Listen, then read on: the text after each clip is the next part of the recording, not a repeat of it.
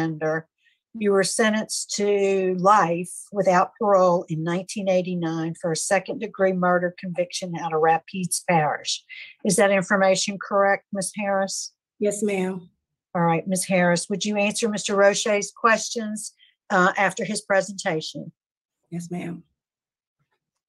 Good morning, Ms. Harris. How are you? I'm fine. Good. Just give me a second. I'm going to pull up your information. Sir.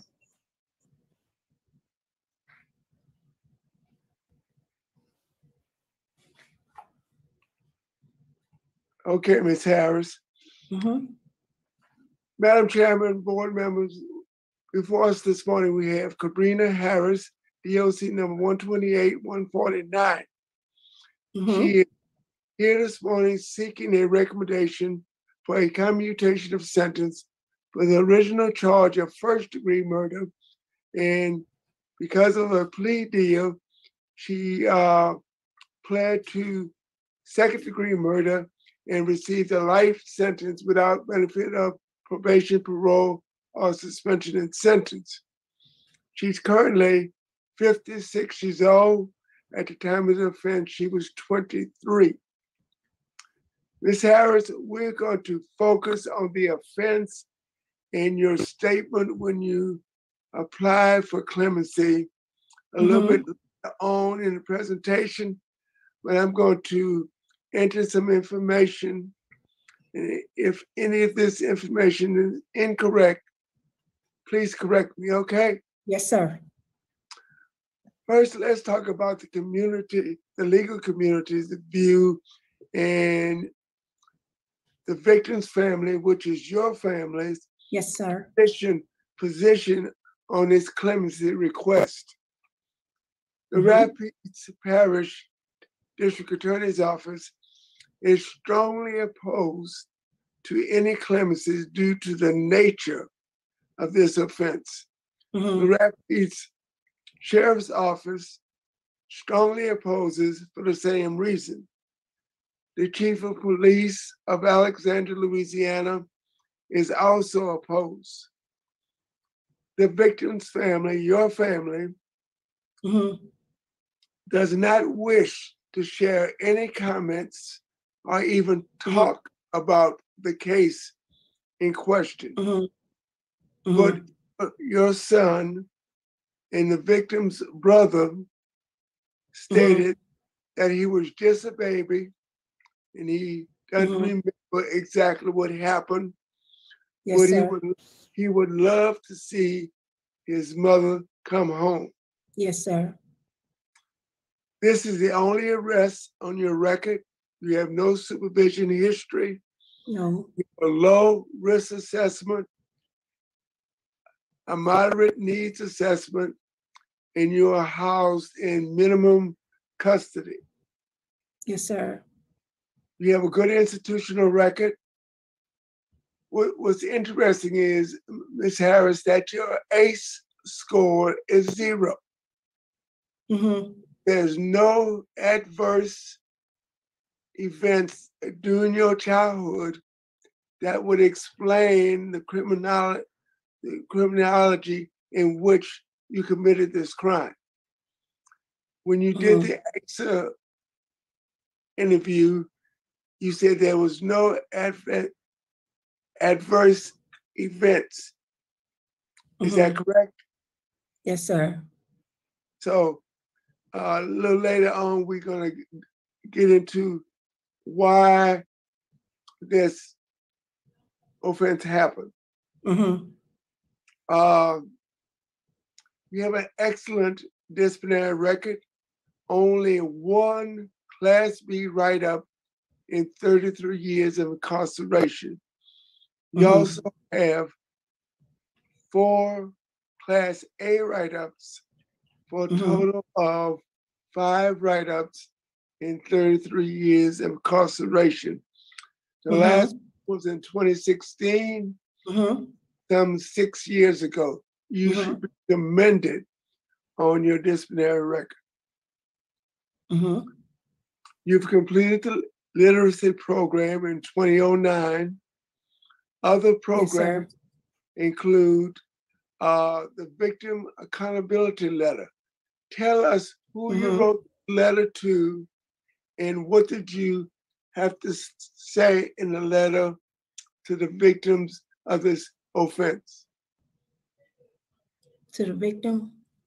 Well, you wrote a victim accountability letter. Do you remember that? No, sir. Okay. Let's move on then, okay? Okay. Other programs you completed include Life of a Single Mom, Yes. 100 Hours Pre-Release, Living in Balance, Yes. Anger Management, Mm-hmm. Partners in Parenting, Yes. Life Healing Choices, Yes. and Celebrate Recovery. Yes. Notice that you've taken multiple substance abuse programs. Let's talk about drugs. Okay. When did you start using drugs? I never used any drugs before. So Never done drugs. you've never done drugs. No, sir. Had you ever abused alcohol? No, sir. So tell me why you took Living in Balance and Celebrate Recovery. Because I wanted to, before I come to the board, I wanted to let y'all see that I did take some classes while I was locked up and that I was interested in those classes. So you've never taken any illegal drugs? No, sir. Never, ever. And you've never abused alcohol? No, sir. Okay, thank you. You're welcome. You've taken so many classes, Ms. Harris. Mm-hmm. I want you to give the panel some idea of what you think your level of rehabilitation is today. Today? Yes, what do you think that your level of rehabilitation is, and what part do those programs play in your rehabilitation? Parenting. Okay. I enjoyed my parenting class because they taught us a lot about how to deal with children, and like if a child be upset, not to hurt it and all of that, and be all fuzzy with them. And they taught us. I don't quite remember everything that they taught me because it's been a while. I took that class in 2017, but I learned a lot in that class, and I kept all of the papers that they gave me. Ms. Harris, tell me about life as a single mom. Life as a single mom? Yeah. I didn't think I took that class. Well, it's in your list of programs. Oh, it is? Oh, I didn't remember taking it. Okay. Oh. That's okay, Ms. Harris. Okay. Ms. Harris, what part? Tell us what you think your rehabilitation level is. Do you think you're rehabilitated? Yes, sir. 32 years in prison. I am very rehabilitated. Yes, sir, I am. Tell me why. Because I'm older now, and I have Christ in my life, and I'm doing really good in here. I'm working. I'm doing stuff. I was going to school, but I got out of class because I was trying to build my scores up so I can go to a Holocaust. I wanted to take a college class before I come to the pardon board, but I didn't. My scores wouldn't go up because I always been a slow learner. Okay, I understand that, but you haven't achieved the GED yet.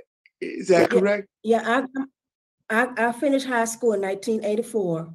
I graduated from Tioga High School. You have a high school diploma? Yes, sir. Okay. Well, it was misleading because the education director put a certification in that once you finish the literacy program, that you probably would not go any farther. Mm-hmm. Okay, but you did. When did you get your high school diploma? 1984. 1984. Okay. Yes. Now, now, Ms. Harris, this is going to be a delicate situation, but I read the official police report.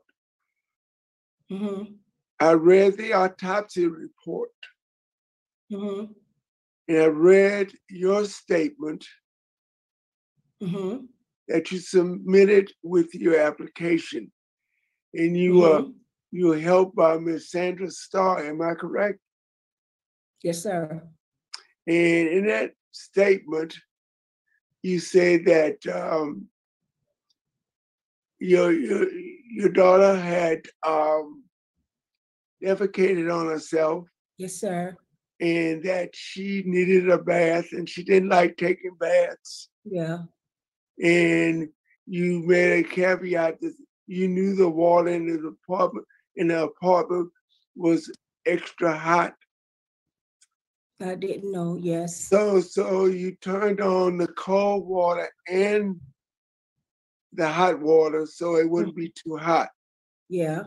But still in all, the baby was burnt to the point where the entire body was red. Yes. And I poured out the tub. Went on to say that you were frightened, afraid to call the police or ambulance, and you put your 4-year-old daughter to bed. Yeah. And next morning, she was still. Yeah. But after reading your statement, I read the police report and the autopsy, and you left out very important details that was included in the autopsy report and the police report, such as when the authorities approached your apartment, there was a foul odor emanating from the apartment. The apartment was in disarray. This kitchen sink, the bathroom sink was stopped up. There was standing water on the floor. There was a cut-off ponytail in the bathroom sink. In the bedroom, there were 2 mattresses on the floor. One had a pool of blood, and there was blood all over the sheetrock, the ceiling, and over the door. Well, that's none of that is true, sir. Well, sir, ma'am, I'm just giving you the information that was included in the police report. Yes, sir. And that you did not include in your report. No, because it wasn't true.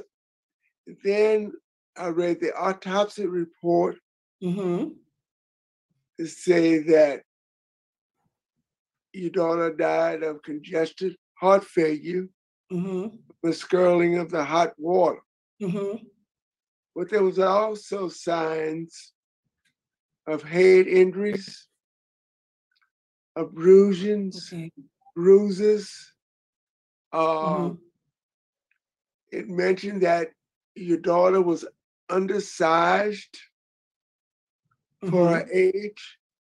For a 4-year-old to weigh between 20 and 25 pounds, that's drastically underweight. And the autopsy report also stated that she was chronically neglected. And that happened over a long period of time. So, Ms. Harris, this is the opportunity. This panel this morning would like to know exactly what happened that day, April 12th, 1989, in the 6 to 18 months before that, because this child was abused prior to that day. Mm-hmm. You just had moved out your mother's apartment Mm-hmm. 3 months before this happened. Mm-hmm. So tell this panel this morning what really happened that day. Well, what really happened that day is my daughter had used the bathroom on herself and she was still in Pampers. And I drawed some water and I had just moved in that apartment, like you said. Ms. Harris, let me stop you there. Mm-hmm. Why was a 4-year-old in Pampers? Because I wasn't trying to potty train her.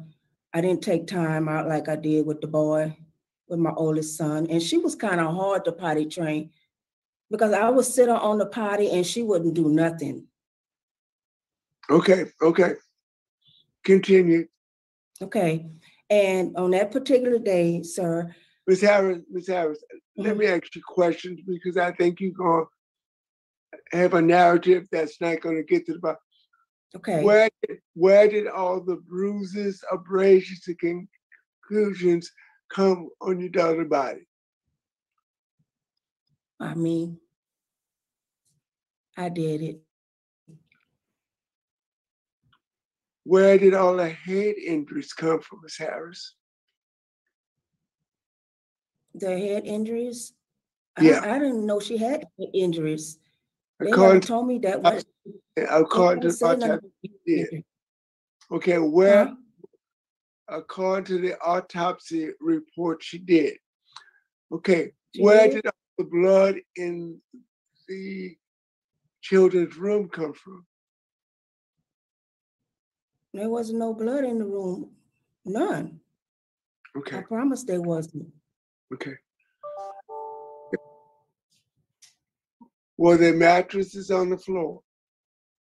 Yeah, there was mattresses that people had donated me some mattresses until I was able to buy the children some beds. Okay, so your version is that there was no blood on the mattress, the sheetrock, and the ceiling. No. Okay.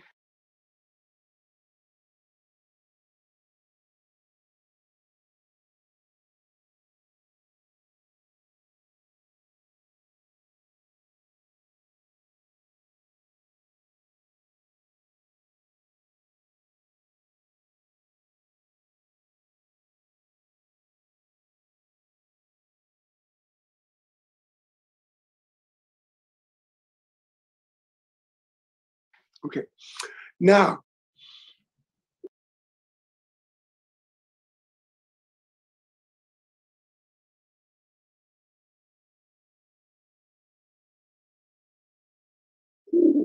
why would a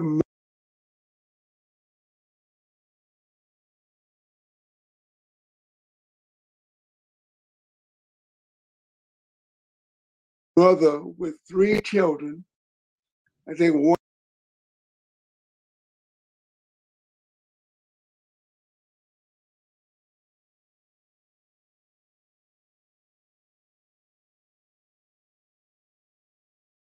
was 6, one was 4, and one was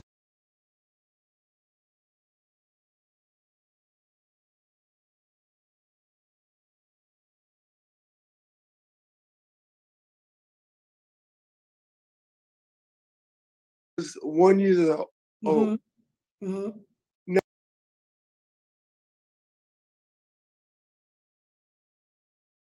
Not call the authorities or 911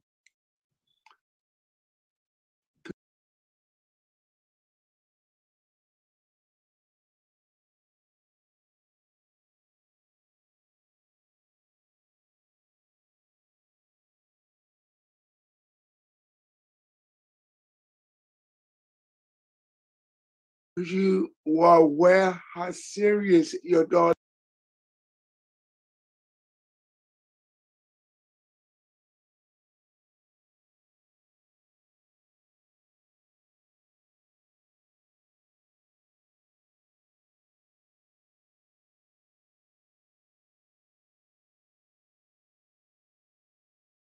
was injured, why didn't you call the authorities?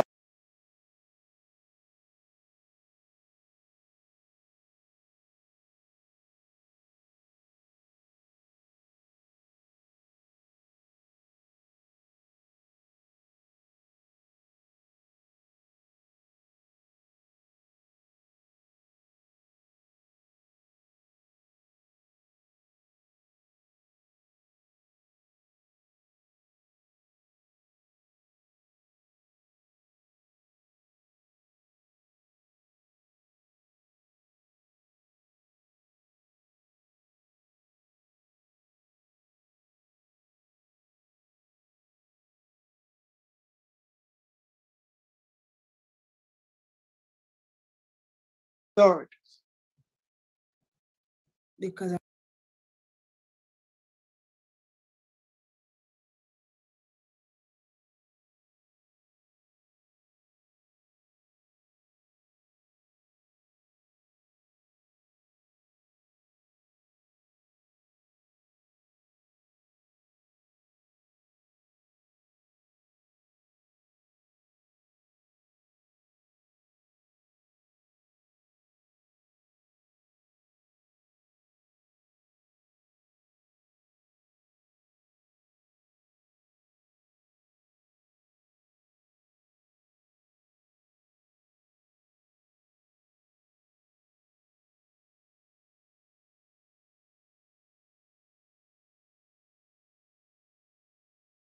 I was afraid.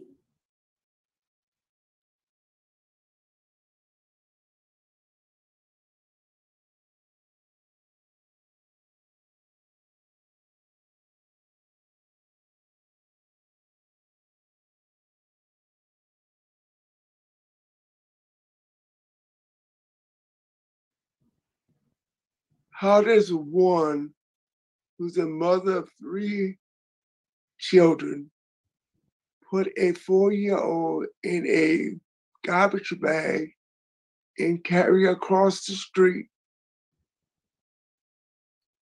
and put her under a tree and put boards on top the bag and then call the authorities? Now you call the authorities and say that your house was broken into and your daughter was kidnapped. So you had some reasonable awareness of what you've done, and now you're trying to hide it. So tell me, how does one do that? I know I was a bad mama. That wasn't right for me to do, sir. And I am so sorry for my actions back then. But I was so scared. And I knew if anything happened to them children that I was going to go to jail. That's why I didn't call the ambulance or the police. Okay. Now, I'm going to tell you exactly what's on my mind, Ms. Harris. Yes, sir. You have a son that's approximately 39 years old. Mm-hmm. And you have another daughter, am I correct? Mm-hmm. That should be around 34. Mm-hmm. And I'm almost sure that your children are married. Yes. And they have children. Mm-hmm. And you have grandchildren. Mm-hmm. And I don't think you really come to the realization and accepted exactly what you did that day and months leading up to that day. And I think you might be a danger to those grandchildren, because all grandmothers and grandfathers babysit at one time or another, and sometimes for days and weeks. And I'm not really sure that you've come to terms of the seriousness of the crime you committed. And you just might be a danger. Never hurt my grandbabies.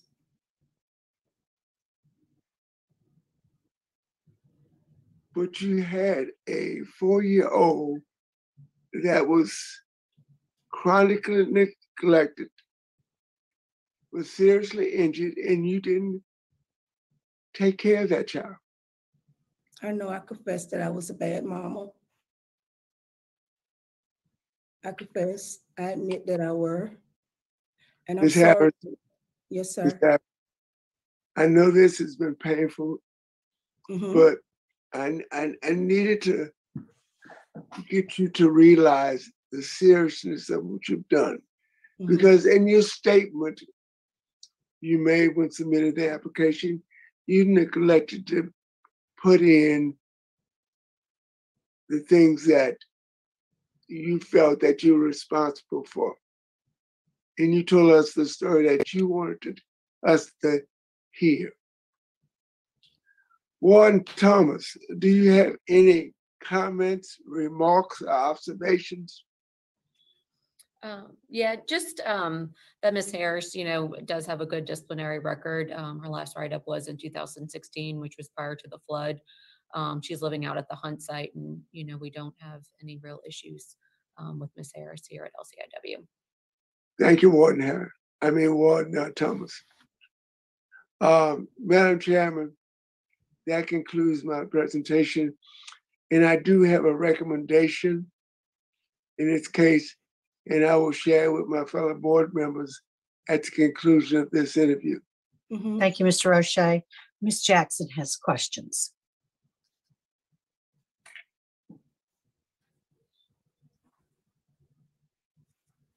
Good morning, Ms. Harris. How are you? Good. Okay. I just have a few questions. I'm concerned that you might not have the family support that's so important for a successful transition. You've been incarcerated for a long time, and transitioning back into free world is always difficult, and it's especially difficult if you don't have good family support. So tell us a little bit about who comes to visit you, or who's come to visit you.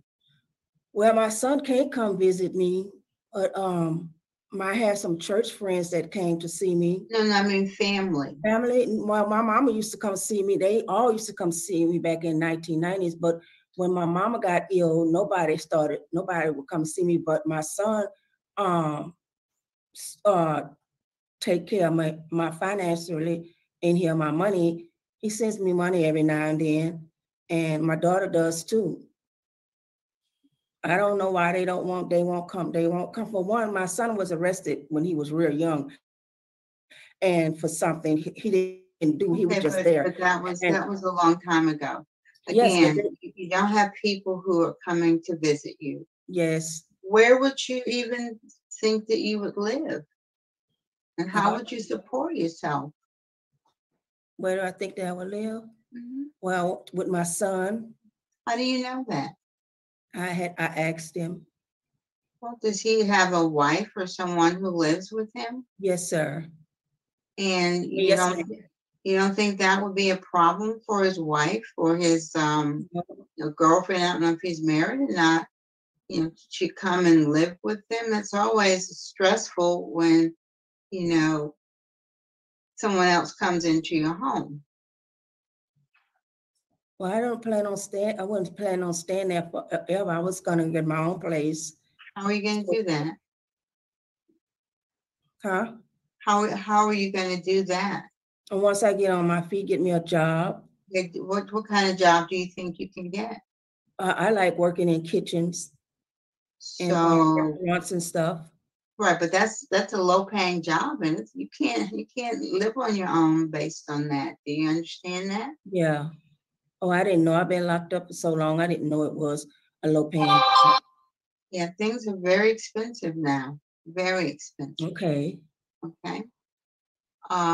Well, thank you. I appreciate you talking to me and answering my questions. Okay. Well, that's all I have. Thank you, Ms. Jackson. Ms. Harris, is there a statement you'd like to make to the full board before we vote? Well, I just want to say that I'm sorry for my actions with my little girl. I'm sorry for messing my life up and coming to jail. And I hope that y'all forgive me. And I pray that God bless y'all. And I'm gonna stay with God for the rest of my life. I'm not leaving him. I'm a good Christian right now. And I love the Lord. And whatever God's will is for me, it shall be done. Yes, And ma'am. that's it. Thank you. I think we're prepared to vote. Mr. Roche will be voting first. Thank you, Madam Chairman. Ms. Harris, Yes, sir. this is a difficult case for me. It really is. I understand your circumstances, and I understand them well. And maybe the biggest mistake that you made when you were 23, you moved out of your mother's home. Because I'm almost sure your mother helped you with the kids and everything. And once you moved out, the burden of taking care of 3 kids was overwhelming. You were probably unemployed at the time because you had no electricity in your apartment. And you were not capable of handling 3 small children on your own. You have served 33 years of your sentence. You've done well. Your disciplinary record is excellent, and you have that in your favor. You've taken programs.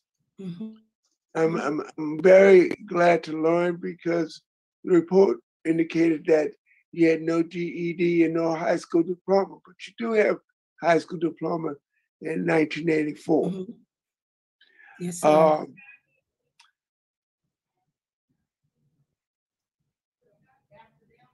Whatever happens after this hearing, I want you to get with the warden or the classification officer and try to get some vocational training.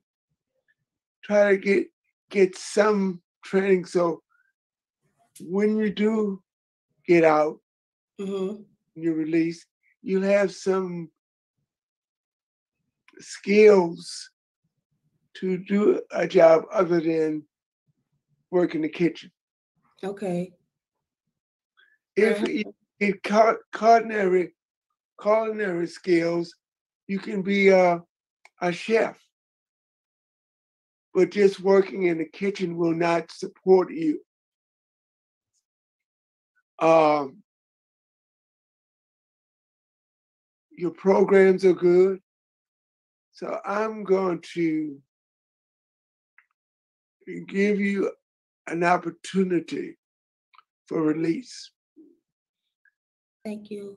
But I'm going to put it off 2 or 3 years so that you have a chance to get some vocational skills, some job skills. Okay. So when you are released, that you have a means of supporting yourself. Okay. The family, hopefully your family will come to support you. They will not oppose, but they said they had no comment. Okay. So my vote, Madam Chairman, is to commute Ms. Harris's sentence to 99 years. Okay. With parole eligibility after serving 35 years. Okay.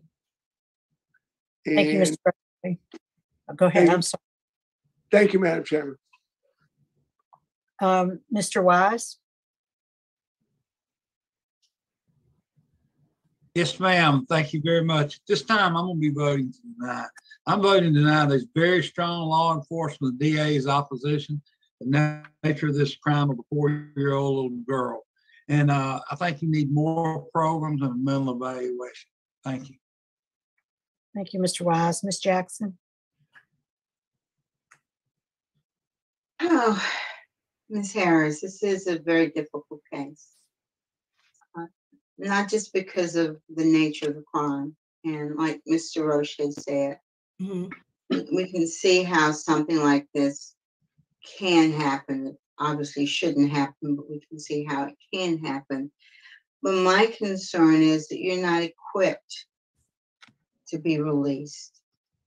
You're just not. And to be honest with you, I don't know, how long it will take for you to become equipped. You're 56 years old. Mhm. You haven't acquired, during the time of your incarceration, you haven't acquired any real marketable skills. You've struggled with, you had to be discontinued from the GED program because you weren't making progress. And so I'm concerned about how well you could do in some of these classes. And, without family support, you're just not going to be able to survive out there. You can't. You just can't. And so, because of the strong law enforcement opposition, because you don't have a viable transition plan, and because you don't have any employable job skills, I think to put you out now would basically render you homeless. That's what would happen. I don't think it's realistic to think that your son's wife or girlfriend or whatever his status is going to be real happy with having his mom, who's been in prison for 30 years, come into their home. I think that's unrealistic to expect that will be a smooth transition for you. And so today my vote is going to be to deny because of the opposition from law enforcement, that you don't have a place to go and you don't have any job skills. And I think right now you're in the best place that you can be. All right. So my vote today is to deny, but I wish you good luck. Okay. And keep working on maybe getting some employable skills and, reconnecting with your family to see if you can get their support. Okay. Thank you, Ms. Jackson. Mr. Marabella? Thank you, Madam Chairman. Ms. Harris,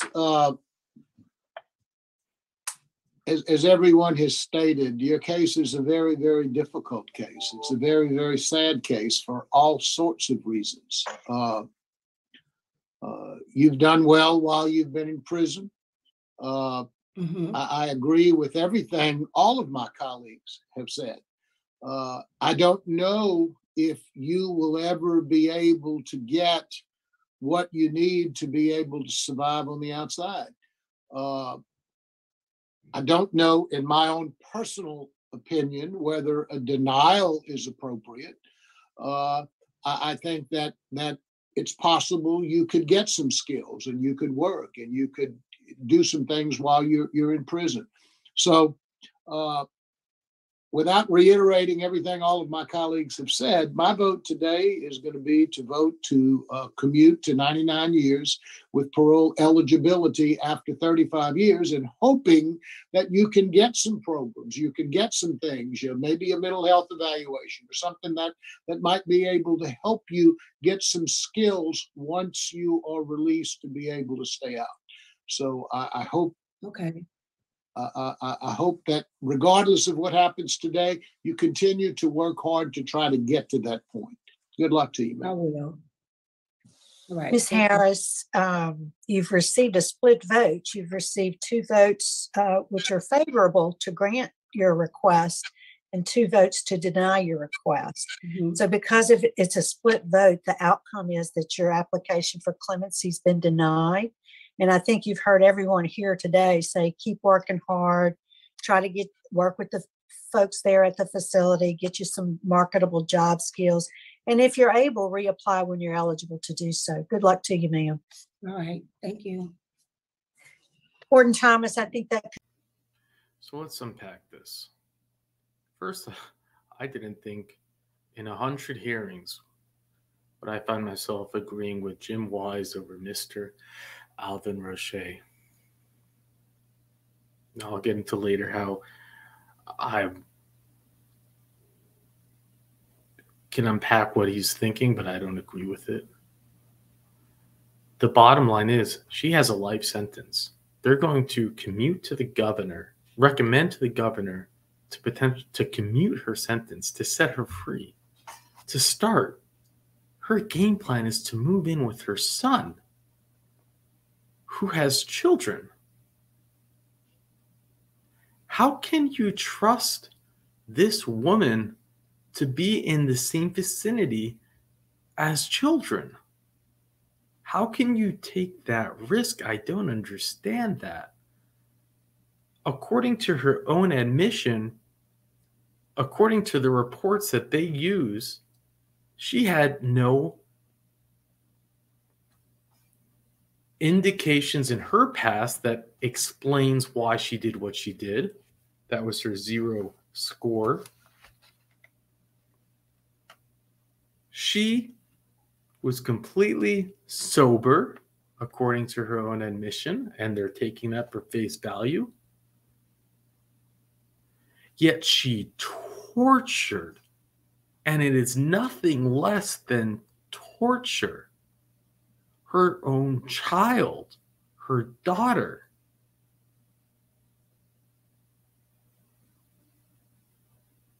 Bruises all over her body. Her ponytail cut off and stuffed in the sink, dropped in a bath and burnt and picked up, put in a garbage bag and thrown out in the street like trash.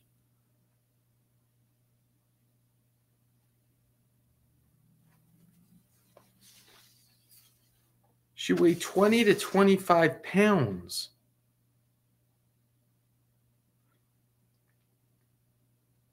An average 4-year-old should weigh around 40 pounds, according to Google.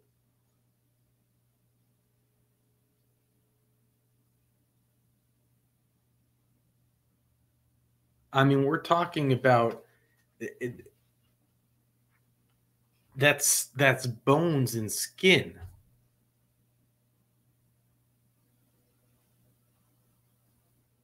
She was torturing her baby.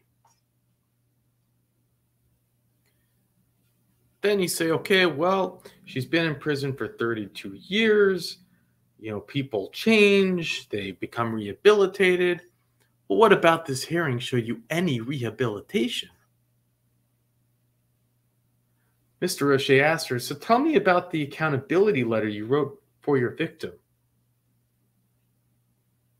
She said, what letter? I don't remember. She doesn't even remember writing it. You're saying that she went and wrote a letter. If you had remorse, if you had regret, and you don't even remember writing the letter, and maybe she remembers she wrote it, but she doesn't remember what she said, so she just says, you get it? It's the same thing. Is that not all you need to know right there? Then she talks about the children class, why she took one of her programs, because she took so many programs, parenting class. And she says, I learned not to hurt it. She refers to a child as it.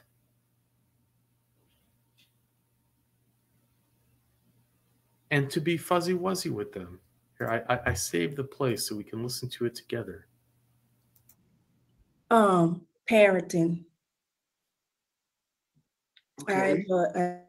I enjoyed my parenting class because they taught us a lot about how to deal with children, and like if a child be upset, not to hurt it and all of that, and be all fuzzy with them. And they taught us. I don't quite remember everything that they taught me because it's been a while. I took that class in 2000. And you're going to send her home to be with grandchildren? How can you risk that?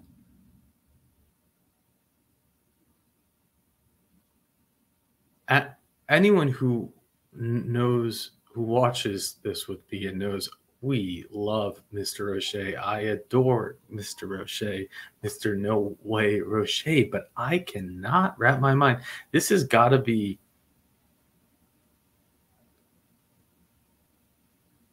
the most confusing aspect of I just don't understand it. And everyone's human. And it could be that night he went to bed and said, wow, thank goodness that she was denied. I don't know what I was thinking.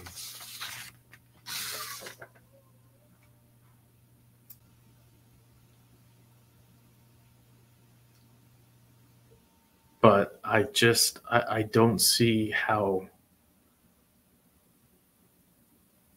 one could take the risk on what I think can only be described as a monster. I did not see any remorse. I did not see any accountability. So often the board will say, you can't even get out because you haven't taken accountability. Where is the accountability? She denies that there was blood found on the mattress, on the tiles, on the roof of the bathroom. This was a slaughterhouse. This was out of the worst nightmares. The police that had to see this probably having one of the worst cases they've ever seen.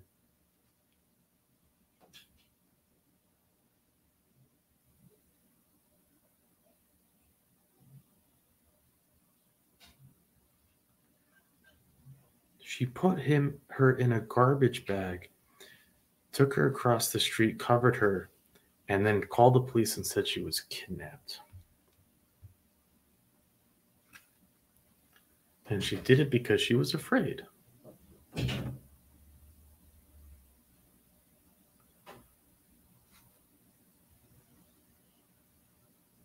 Mr. Roche said to her, I know that this has been a painful process to rehash everything, but I don't think it was a painful process for her.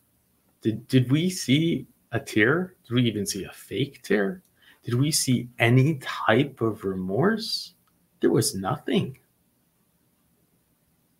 There's nothing there. It was one of the worst interviews.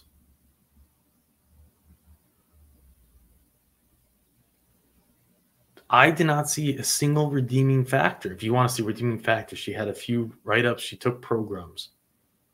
I don't consider those redeeming factors because we know that it is it is an indicator that a large percentage of the time the most twisted of monsters, sociopaths, psychopaths, they don't get write-ups. I mean, it's a fact-proven thing. It's not even an opinion. And taking programs, I don't even on her own admission, she took it for the board. Not that it's,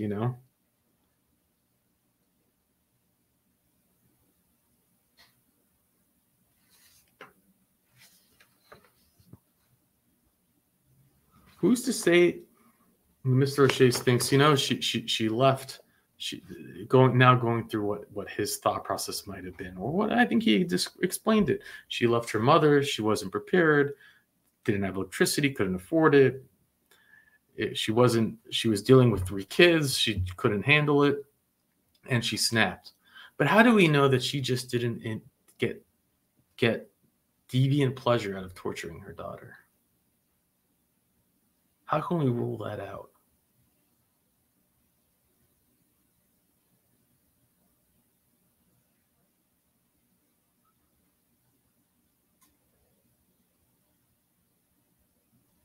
And if you don't want to rule that out, how can you trust her to be with her grandchildren?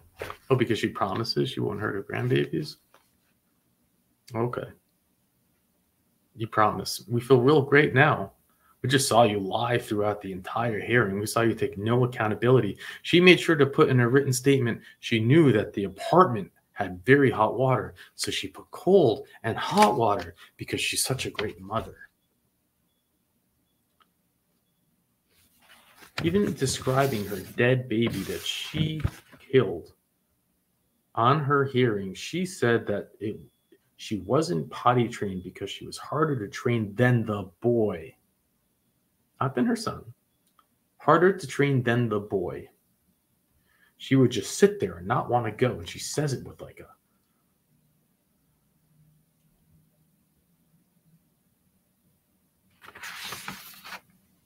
And I want to thank Claire, one of our members and subbies, and she's been writing me for some time now. She recommended this case. So Amanda, you got to check it out. She said monsters really do exist. And yeah, I agree with you, Claire. And thank you for sending this. This is...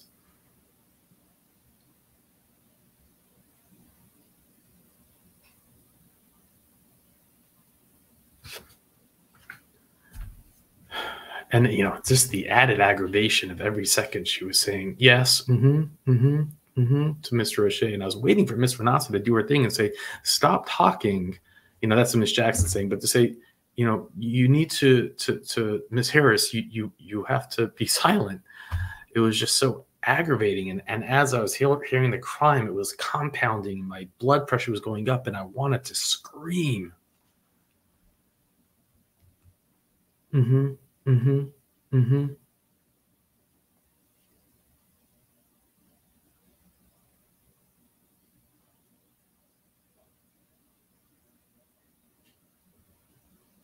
I don't have documents on this. It happened, you know, just so many years ago.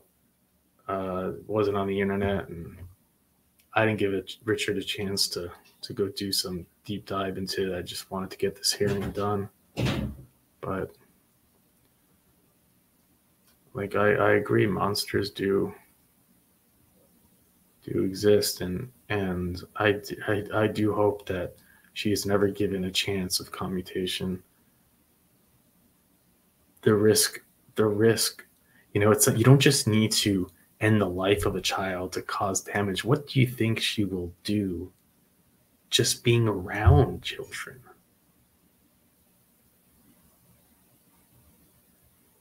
Do you think she's gentle? She learned to be fuzzy-wuzzy with it.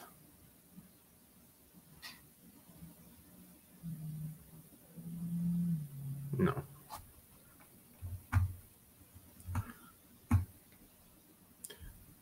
Mr. Jim Wise, I'm sad to say it, but this is the first time I agree with you for Mr. O'Shea.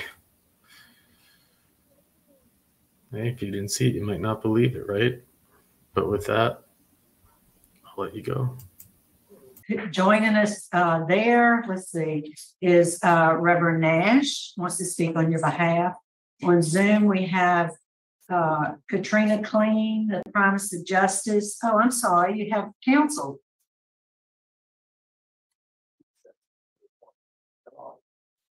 You have counsel with you this morning, Ms. Harris? No, ma'am. They did not. They're not here. I just have, I have it listed on my, you have Promise of Justice as an attorney who will be joining us by Zoom. So we'll see at the appropriate time. Lakeisha Klein also wants to speak on your behalf, your sister, Tina Bash. So I'll read some identifying information into the record, and then we'll start our interview process with you. We'll hear from the warden, and then we'll hear from the folks who've indicated they'd like to speak. And at the end, you'll be allowed to make a statement if you'd like to do so before we vote. Did you understand all that? Yes, ma'am. Ms. Harris, you're classified as a first felony offender. You're currently serving a 40-year sentence. You were sentenced in December 1997 for manslaughter in Madison Parish. You have parole eligibility August 10th, 2023, and good time date is November 25th, 2031. Does that information sound right to you? Yes, ma'am. Your case has been assigned to Mr. Roche. Would you answer his questions? Thank you, Madam Chairman. Yes, ma'am. Good morning, Ms. Harris. Good morning. Good. May I call you Ms. Clara? Can you call Miss Clara? Yes, sir. Ms. Clara, you're currently 45 years old. You're first felony offender, and you served 25 and a half years on a 40-year sentence. Is that correct? Yes, sir. And you became eligible for parole due to Act 122 of the Louisiana State Legislature. Is that correct? Yes, sir. And I see where you've earned 465 days of good time. Yes, sir. So we'll talk about your programs a little later.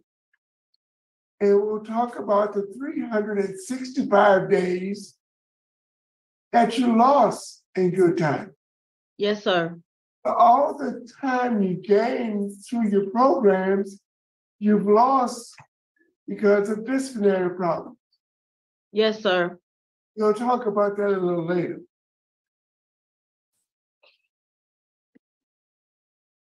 The crime that you committed happened on November 13th, 1997. And you were arrested 8 days later, Yes, sir. and you pled guilty to manslaughter 10 days after that. Yes, sir. So within 18 days, you committed a crime, you were arrested, and you were convicted. What was the rush to judgment? Well, I don't understand. Most convictions happen within 6, 12, 18 months. 10 days after you were arrested, you pled guilty and was sentenced. First of all, you were arrested for first-degree murder, then you pled to manslaughter and pled guilty 10 days later. Tell me why the rush to judgment. Because they told me if I didn't take the first degree murder, I would get the death penalty if I didn't plead guilty.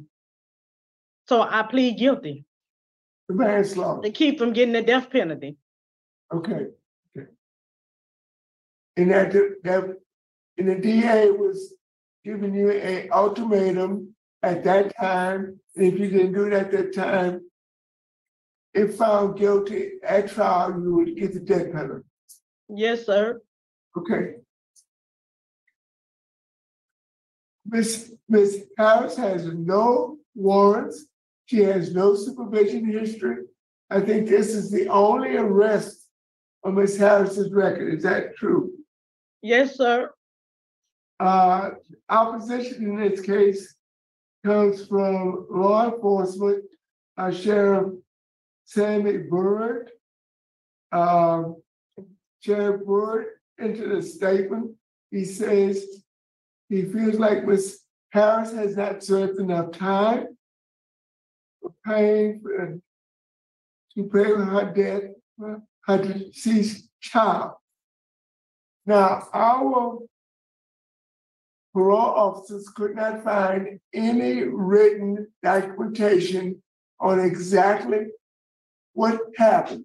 So would you please give us your version of why you've been incarcerated for the last 25 and a half years?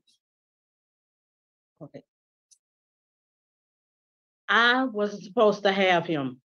My auntie had custody of him. Hey, tell me who him is. My son, DeVecchio Rayshawn Harris. Okay, he was 2 years old. Yes, sir. Okay.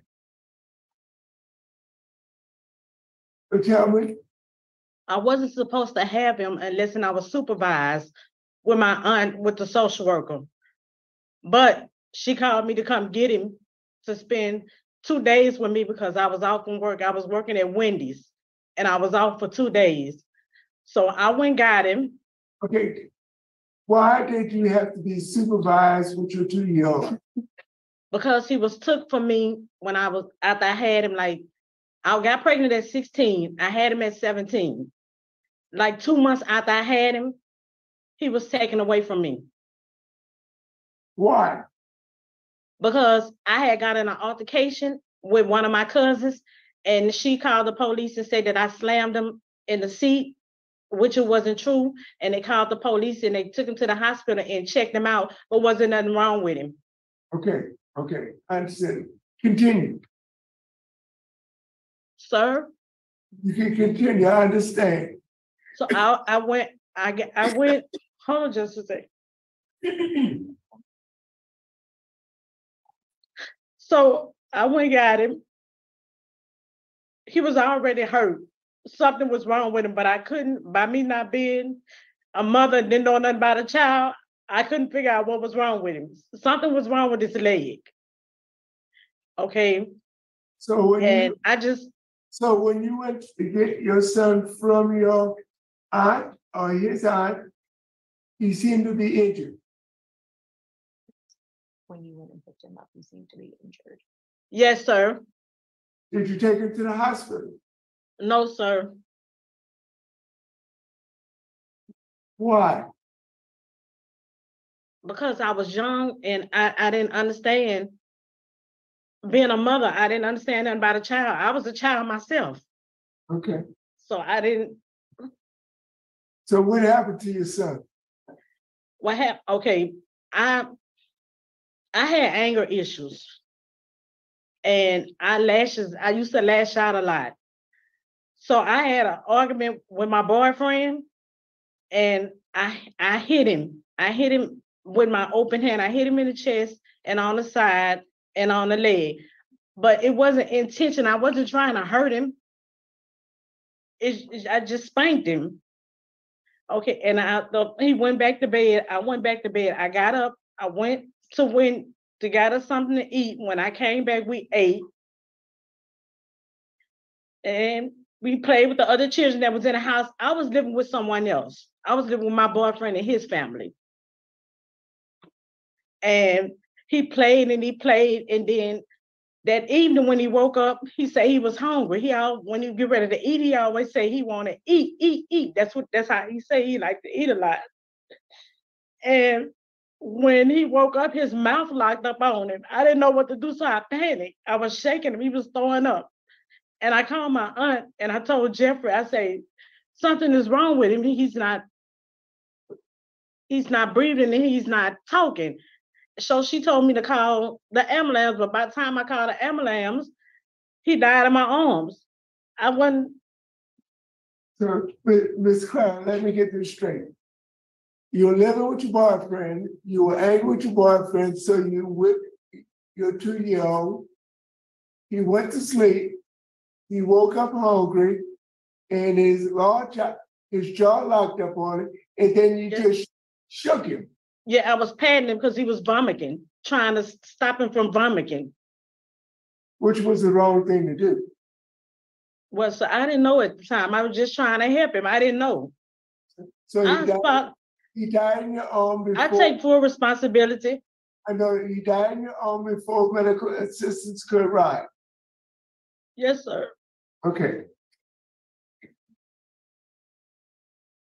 According to this record, this is the only arrest on Ms. Harris's record. Ms. Harris, you were 17 or 18 years old, but tell me, was there any drugs or alcohol abuse at that time? No, sir, I do not use drugs. No, sir. I don't do alcohol. You've never used drugs or alcohol? No, sir. So basically, it was a bad home environment. You were living with your boyfriend, got angry with your boyfriend, and you sort of took it out on your 2-year-old. Yes, sir.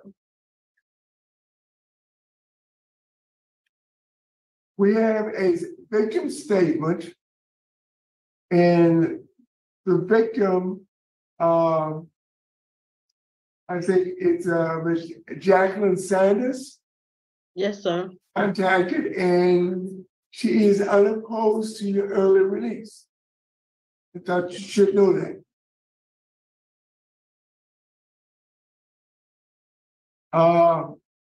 Tell me about the programs that you've completed.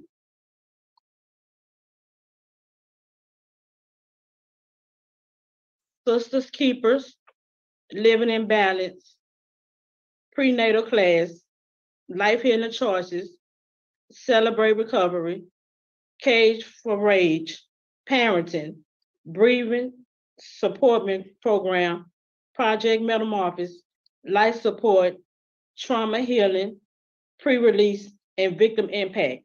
And I'm in school getting my GED.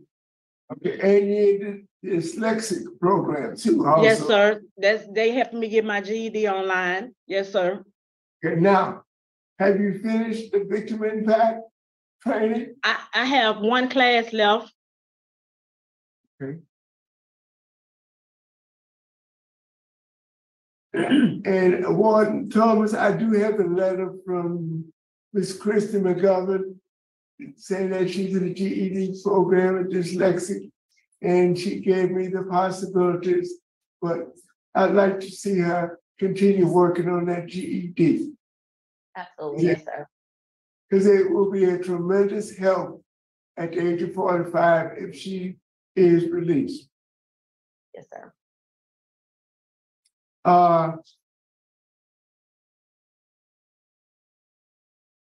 You have a low risk assessment. You're housed in medium custody. Tell me about the Kairos weekend. Oh, it was a blessing. I had a lot of unforgiveness and bitterness because of the things that happened in my life. So I asked God to help me because I didn't know how to forgive for the things that I hurt, how I hurt my son. It wasn't intentionally. I'm very remorseful. I'm sorry. I apologize. I didn't mean to hurt him. So I've learned how to forgive people and just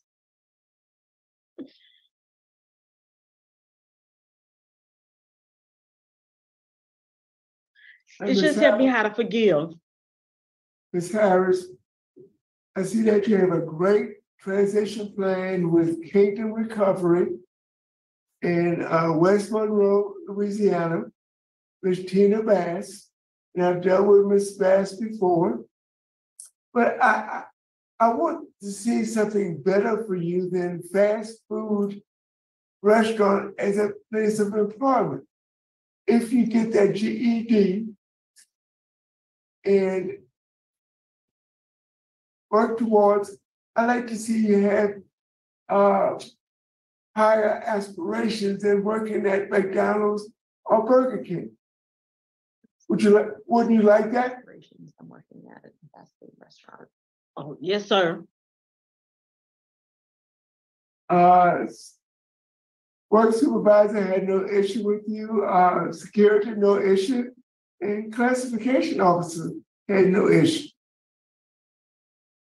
You have a low risk assessment, as I said, but my first concern is that you have a high needs assessment.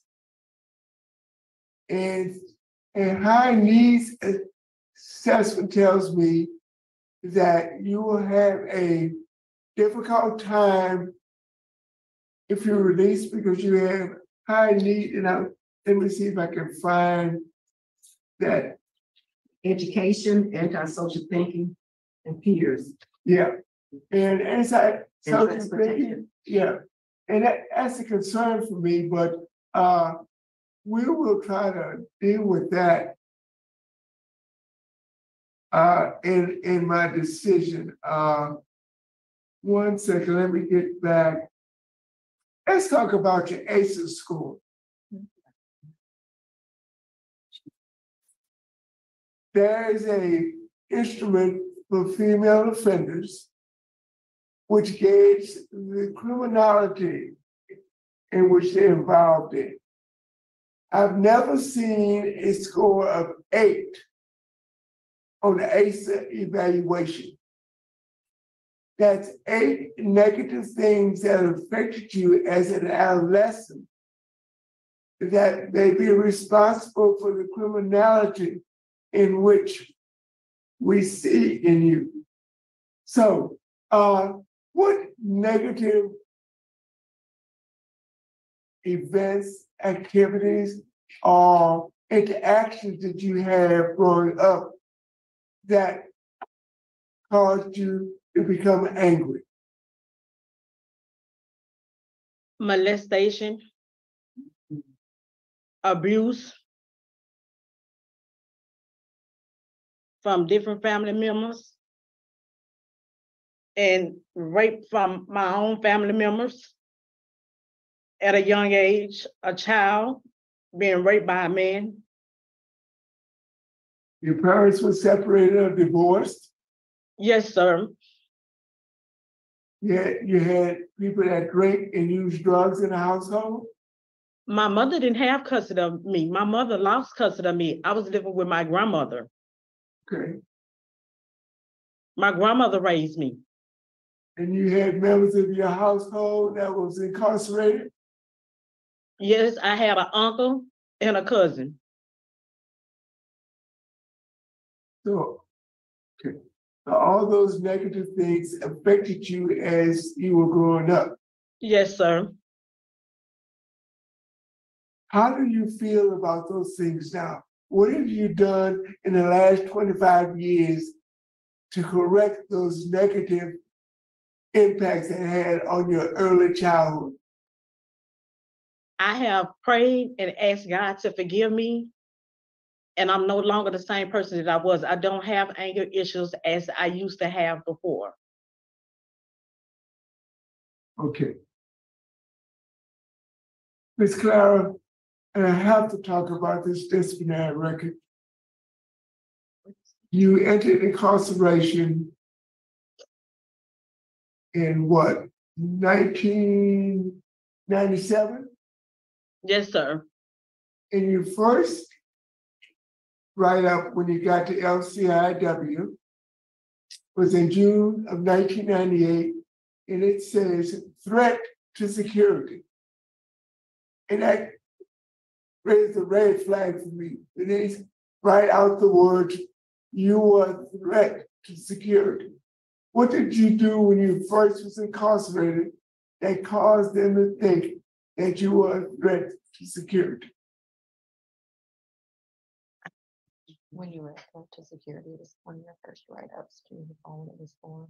Oh, because I made a statement that I no longer wanted to be there, so they say there was a threat. I wasn't supposed to say that.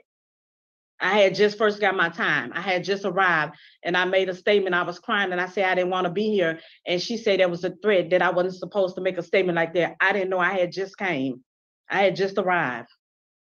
But I didn't know you couldn't say that. They say it's like an escape risk. Now, Ms. Clara, I'm gonna be very honest with you.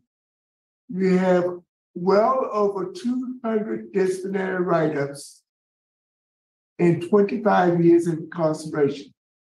That's an average of 8 write-ups each year of incarceration. And I wouldn't be as worried about that if most of them were in your first 10 or 15 years. But you've had close to 40 write-ups in the last 10 years. The last 10 years of your incarceration. The last one was a very serious write-up, a 21E.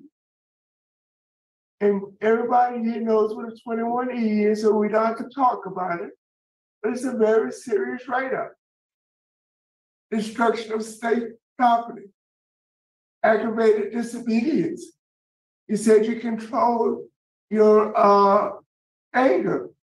In 2018, you had a fight. 2018, you had 2 fights. 2017, fight. Contraband in 2016. Defiance in 2015. You had a write-up every year except 2022 in the last 10 years. Yes, sir. So tell me why all the defiance? Sir, I didn't have no hope. I thought my parole, I wasn't expecting this parole date for the 2045. I thought my parole date was going to be in 2031. I wasn't expecting this. So To be heard this early. So I didn't have no hope of going to the board at all. Ms. Clara, let me stop you. Because you didn't have any hope of a parole date, you decided you were going to do what you want to do when you want to do it. And the rules didn't matter. Your rehabilitation didn't matter to you simply because you want to do what you want to do. Yes, sir. Is that what you're telling me? Yes, sir.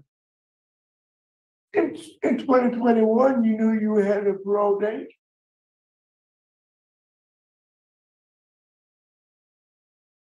No, sir, I just received my parole date. You knew you were going to be eligible one day. Am I right? Yes, sir, but not this soon. I thought it was 2031. Yes, sir. So you just continue doing what you want to do, regardless of the rules and regulations.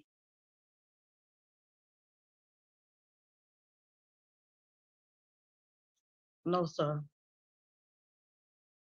According to this record you did, it is a lot of violent and aggravated offenses. Yes, sir. 21E, destruction of state property, fighting, aggravated disobedience, defiance, disrespect, misconduct. Yes, sir. I'm very remorseful. Warren Thomas, do you have anything to say? I mean, she does, have all of those disciplinary write-ups, as you have mentioned, but she has really started to try and make a turn in the past year and a half. We actually had her recently reduced to minimum custody, and she's working up here in our administration building. She's actually doing really well working with staff and tending to the needs up here.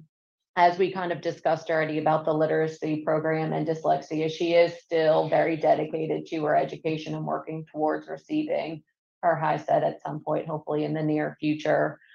She is low risk, and Ms. Bass can probably give a little bit more information, but she does have a pretty solid transition plan that she has solidified if she does get a favorable decision today.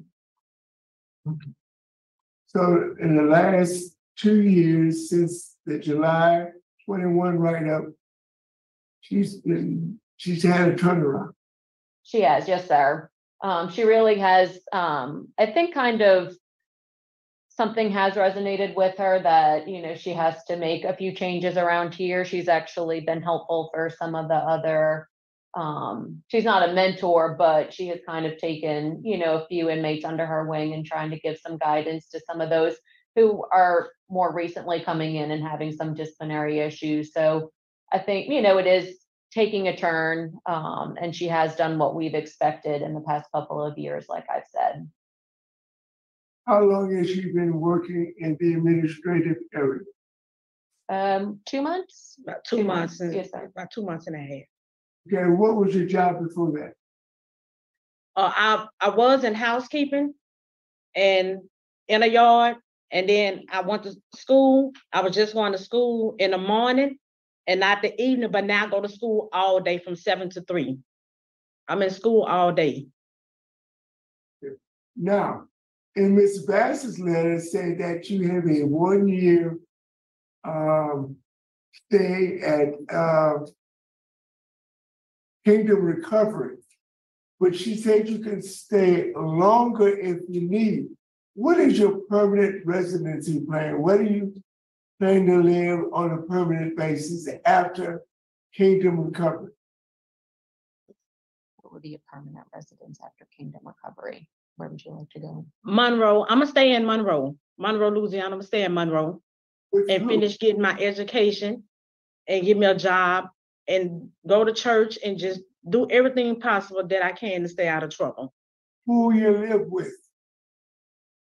Who will you live with? Me, You have your own home? I'm going, I want, after I leave the transition house, I'm gonna have my own place. Okay, you have your own house? Yes, sir. Okay, I'm gonna work towards getting my money to have my own place. okay. Yes, sir. Madam Chairman? Thank you, Mr. Roche. Is there any comments from the guests at LCIW? You trying to make any statement? Can they say? Mhm. It's hard to hear you, but I'm trusting you can hear me. I'm Carol Williamson, a volunteer chaplain. I have been at LCIW for 11 years, over 11 years. And I have spent some time with Clara, and I feel like she's made a lot of progress. As a victim of child molestation myself, I can resonate with her.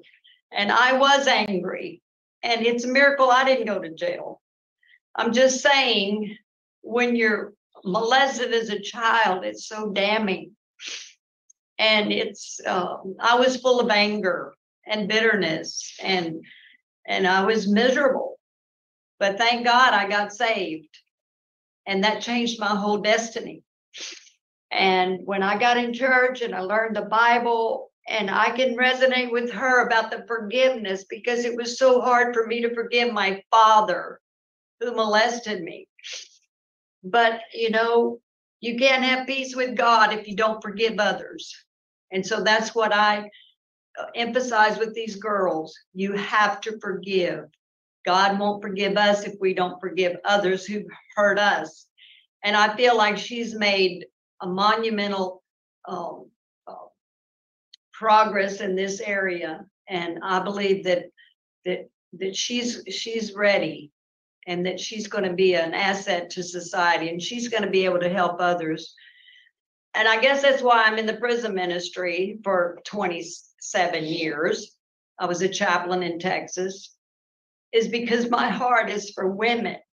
And so many of the women here have been molested and treated horribly. And it is horrible to have to deal with that, especially as a child.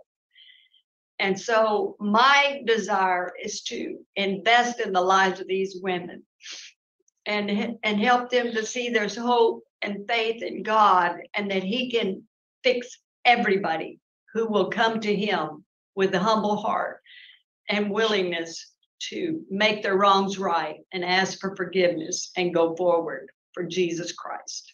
Yes, ma'am. Thank you. So Ms. Harris, are you still working on forgiving those who harmed you as a child? You still working on that? I'm a Christian now. I read my word and I believe in God. I have forgiven everybody that have harmed me. All right. Well, Yes, ma'am. All right. Let's hear from Ms. Bass. Can we hear from you, please? I feel that we have the perfect avenue for Ms. Harris to be able to come into in a stress-free environment that we can take and love her and connect her back into a community that she has no clue what it's like out here. And we can walk side by side with her and get her into a support group, counseling.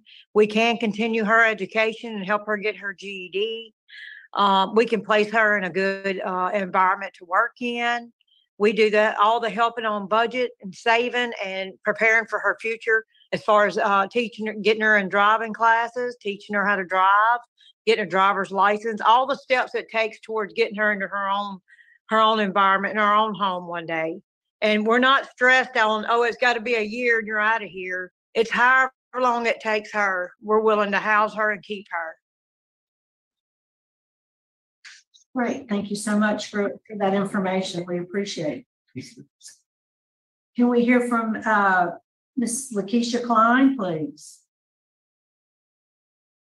I feel like Clara is ready to come home. It's time. She's my big sister. She's been gone most of my life. And as our older siblings, I feel like she'll be a great role model in this family, because it has been very hard since we lost our parents. She, I've talked to her over the years on the phone, and from what I see, she really has changed for the better. Because I'm a real hard sister, and I know I would tell her what's right from wrong. If I feel like it's wrong, I'm gonna tell her, and I feel like she's changed, and I think she'll be an asset to this outside world, to this society. We love her and we miss her, and we've been praying for her to come home.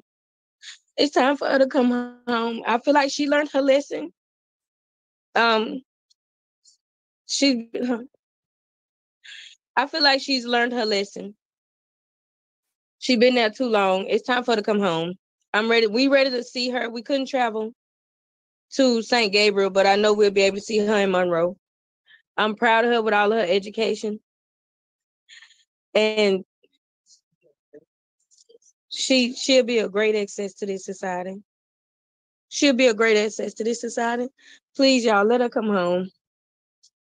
All right. Well, thank you, ma'am. We appreciate it. And I have Mr. Nash. Are you with us? Is he with us? Okay. All right. Ms. Harris, is there a statement you'd like to make before we vote? Yes, ma'am, I do. I take full responsibilities for my actions. I'm very remorseful, and I apologize. The ripple effect that I caused on the victim, my family, and the community. All right, thank you, ma'am. Here to vote, Mr. Rochon? Yes, Madam Chairman. Ms. Harris. Yes, sir. Warden Thomas can tell you that disciplinary write-ups causes me to deny more people that I'm a disciplinary.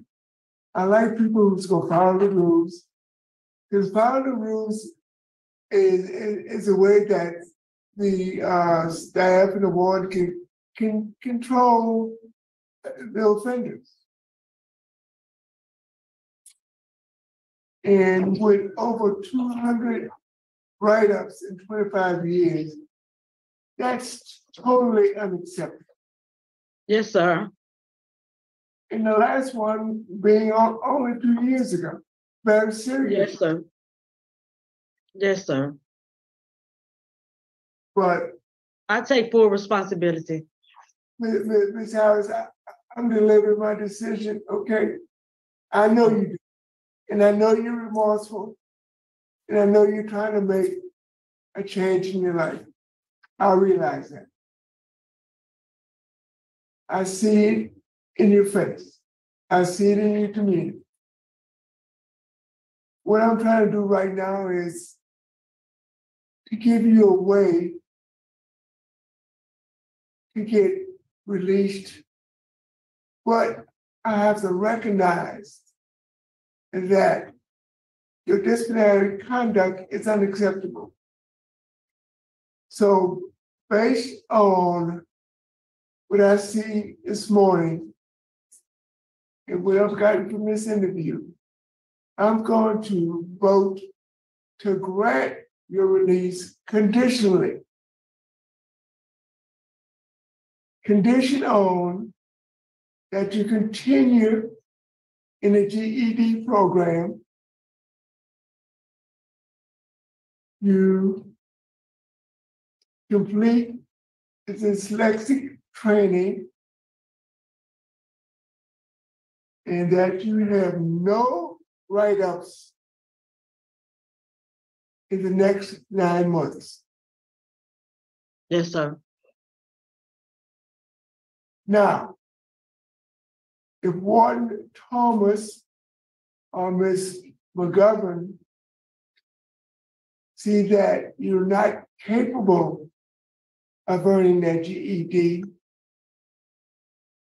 after 8.5 months, I'm going to waive that condition based on a letter of certification from Warden Thomas. You understanding me so far? Yes, sir. But I will not waive one single solid disciplinary write-up. If you get a disciplinary write-up, this will be revoked. Yes, sir. Warren Thomas, can you take care of that for me? Yes, sir. We're good. Mrs. Wise. Ms. Harris, I just want you to know I've been back and forth, back and forth, back and forth. Yes, ma'am. It hurt me that you didn't have any hope, but you had Kairos and you had other programs that you called out that you took, but you didn't see those programs that giving you hope. And that was a concern for me. But when the chaplain spoke and she recognizes where you are, I want you to make that swing me a whole nother way. You still have work to do, and you will have a lifetime of work to do. And I'm glad to know that you've forgiven the people who harmed you. And that's all you can do is forgive them and walk forward. So my vote is to grant conditionally as well as to work on the high set. And stay in the transitional program, to the transition program only. And that you enroll in general counseling about 8 months after release. Stay with the counselor. You have a lot of stuff to unpack. Yes, ma'am. But that's my vote. All right, Ms. Harris, I agree with my colleagues. So my vote today is to grant conditionally, and I won't repeat everything. I will send you a copy of it, and the folks there can help explain it to you. So you got some work to do. Work hard. Good luck to you. Thank Ma'am, you. thank you.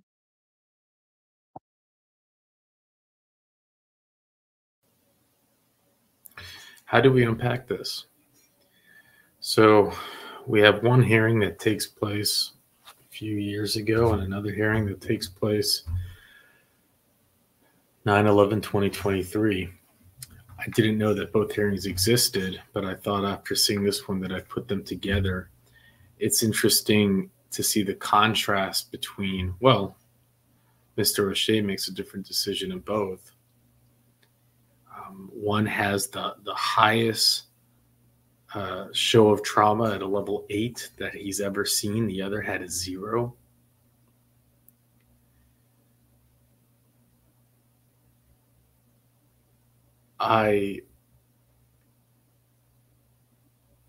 They both claim to have never drank or done any illegal substances. Clara, who we just saw, appeared to me to show remorse. She cried. She called her son by his full name.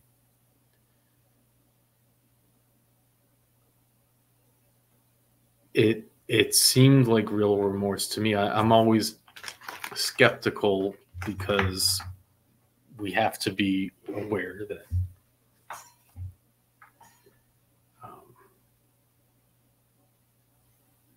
we are aware that that especially she is she tests high for antisocial thinking, so we know that can be an act. But also the big problem that we have here, in my opinion, is, as Mr. O'Shea stated, I thought maybe he should have held those cards closer to the chest by not revealing it, was we have no records. And, Richard couldn't find anything either. There's nothing that exists. The crime happened so many years ago. And so, we don't know how much of even what she said is true. But what we do know is that she apparently was only allowed to be with her child under supervision. And she states that, she put the baby in their heart and then they called the hospital and there was nothing wrong with the baby. And say, okay, please, they don't just throw around child services. They don't just throw around, because someone said that you put the baby in the car seat, all of a sudden now you can't even spend time with your own child. So we know that's not true. This mother had done something so serious to her son that they made it a requirement that she can't even be alone with her son. And then for the short time that she has the opportunity, she does so much damage to him that she ends his life. And we can only imagine that what she did to him was absolutely brutal. If we had the reports, if we had the information, a baby doesn't just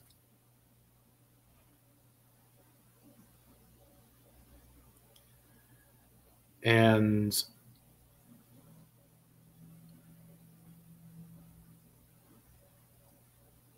then you look at all of the write-ups that she has, including I believe it was I think it's an aggravated sex offense, which was the one they didn't want to mention.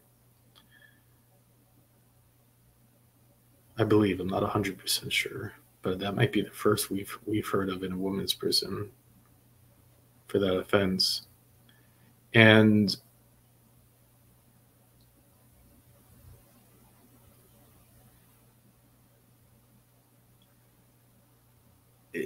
you know, what's just scary about that is, how do you trust someone who has so many deep rooted in their core issues to the extent that they can beat their own child?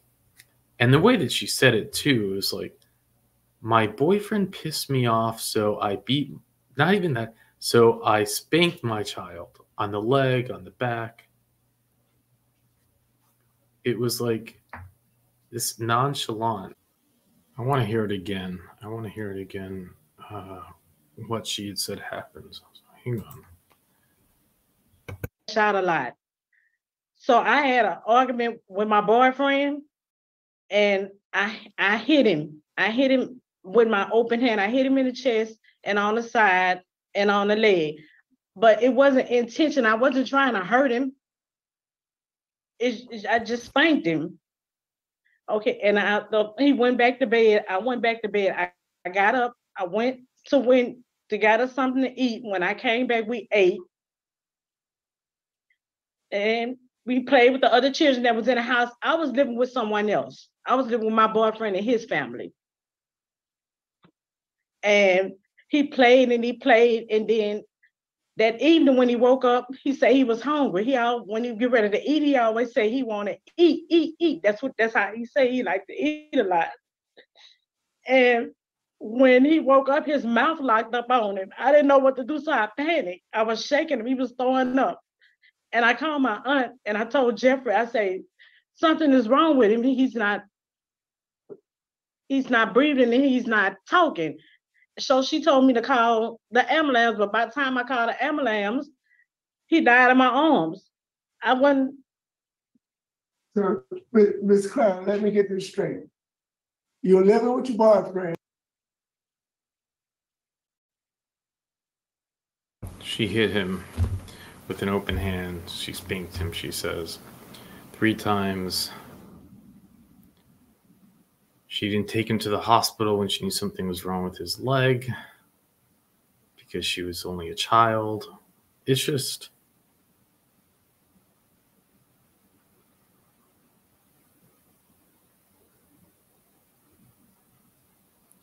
hard. It's just hard to wrap one's mind around how a mother ends the life of her child. And I don't see any accountability in what she's saying. I mean, really, it seems like she's trying to pass the blame on someone else when she got her child from someone else. She was hurt. She didn't take him to the hospital because she was a child herself. Then her boyfriend made her upset, so she hit her child with an open hand. Then everything was fine. They were playing. He went to sleep, and then he choked, and she called someone instead of the cops, and it's like, there's no accountability. I don't believe any of it. Like I said, if we had proper reports and details, I'm sure we would see a very, very, very different, gruesome picture. And then you have on top of it all those And even from her own words, she only started doing better because, you know, she didn't realize what she was saying and how bad that even made her look. And how can you expect? It's about, you know, there's the punishment aspect of going to prison, and there's also the protecting, and but that's just my I guess thinking it out loud opinion. I think that what's interesting, though, if I had to pick between two, I know that's maybe a weird game to play, but I would pick Clara over the previous one, mostly because she was going to go move in with her grandkids, and also I do feel that she had some type of demented pleasure in harming her daughter, and in here I do think it was more of a